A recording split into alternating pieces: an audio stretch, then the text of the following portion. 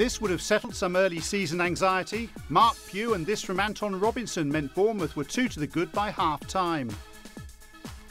Then Brett Pitman delivered a 16-minute hat-trick. Peterborough tried to sign the Channel Islander last season. Fortunately for Bournemouth, he stayed put. And having racked up 28 goals in the promotion season, Cherries fans will be delighted that he's now showing off his finishing ability in League One.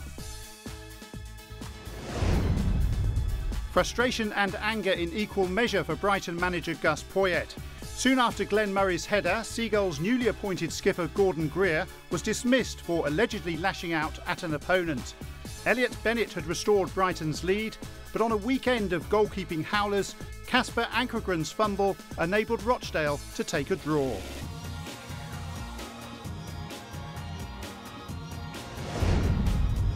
In League Two, Aldershot remain unbeaten. Marvin Morgan's late goal was enough to account for Southend and secure Kevin Dillon's side their first win of the season. More than 7,500 at the Kassam for Oxford's first league game back in the big time. Jack Midson won't forget the occasion. This his first league goal. Sadly for the U's, Ryan Lowe took the points for Bury.